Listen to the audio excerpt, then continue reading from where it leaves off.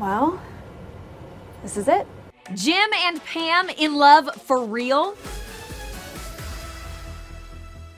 So Jenna Fischer was on Watch What Happens Live Wednesday night and kind of blew our minds when she said this about her The Office co-star John Krasinski. John and I have real chemistry. There's like a real part of me that is Pam and a real part of him that's Jim.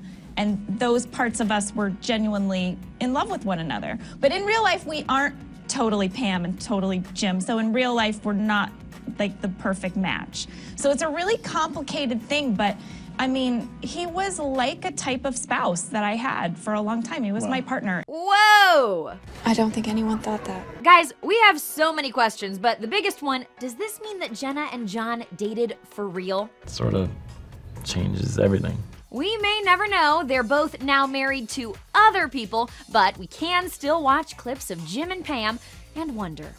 You're blushing. You are very blushing.